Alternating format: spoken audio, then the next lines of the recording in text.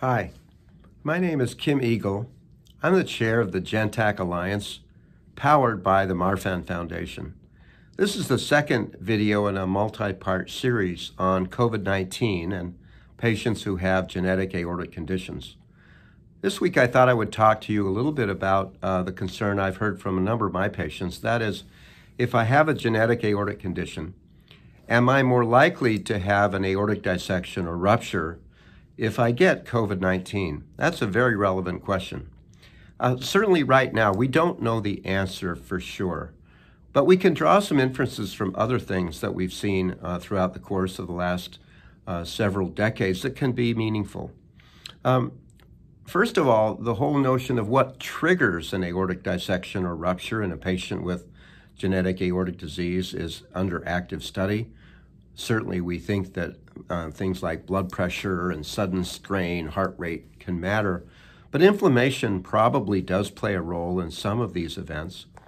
And we've seen that there's an increased risk of aortic dissection during the winter months.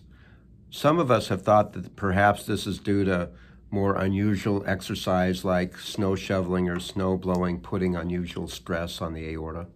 But part of it could be also that the influenza virus that we see during these same time periods can cause inflammation.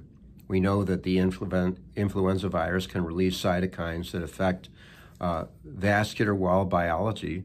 This probably explains some of the increased risk of heart attacks that we see in the winter months. And it could also explain perhaps some of this effect in aortic dissection, where we've seen an uptick in the number of aortic dissections that happen during the winter. In fact, we've actually isolated influenza virus from the aortic wall of one of our patients that we operated on for an aortic dissection during the influenza season last year. So it does call to mind, could COVID-19 have some sort of a similar effect? We know that COVID-19 virus really causes very active inflammation. We can see this in the proteins that are released in the bloodstream. We obviously see it in the inflammatory response in the lungs and the kidneys and sometimes the heart. So it's possible that it also could affect the aortic wall itself. If you ask the question, well, have we seen an uptick in aortic dissection during the COVID-19 surges around the world? The answer that I get is mixed. Some centers have reported that they've seen fewer cases of aortic dissection. Others, like our own, actually, we seem to have seen an increased risk of dissection during the same time frame. So we're not sure, and the jury is still out. One of the things that's really alarming, though, is that it appears that patients are staying at home with potential life-threatening conditions during this pandemic because they're afraid that they might actually acquire the virus when they go to a hospital.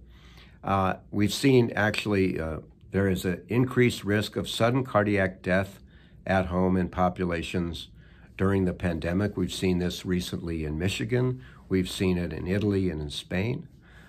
Also, studies have suggested that patients who have a heart attack are less likely to go to the emergency department during a pandemic because they're afraid of getting the virus. Our institutions have gotten a lot better in dealing with the surges in coronavirus, and we can keep patients safe. So if you have a genetic aortic condition and a symptom that could be related to your aorta, particularly pain in the chest or back, arms, neck, jaw, head, these are types of symptoms that should drive you to go to the emergency department. Don't be afraid of getting the virus. What you want to be afraid of is having a misdiagnosis or delayed diagnosis of a serious aortic condition. Obviously, this virus is causing havoc around the world. We're still learning all things about it. We need to learn more about what it might mean for patients who have genetic aortic conditions. But I hope these few comments are of some value to you as you think about your own situation and how to navigate. One final thought. If you have a genetic aortic condition, you should get a flu vaccine this year. This is a really important thing for you to do. We really do believe that influenza virus does increase the risk of inflammation and may trigger dissection. This may also be true for COVID. So please, this year, get your flu vaccine. Protect yourself against this potential menace. This is Kim Eagle for the GenTAC Alliance, powered by the Marfan Foundation. I hope you stay safe and well. I'm out.